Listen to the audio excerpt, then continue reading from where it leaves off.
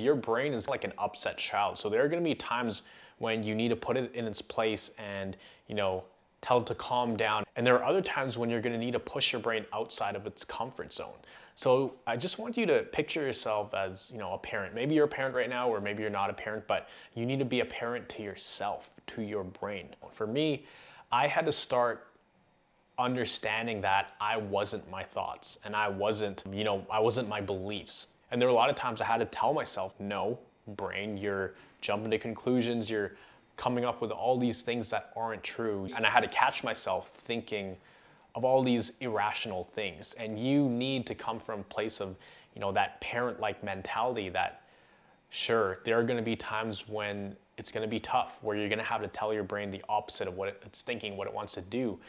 But you also need to do it from a place of caring, understanding that this is gonna be good for it in the long term.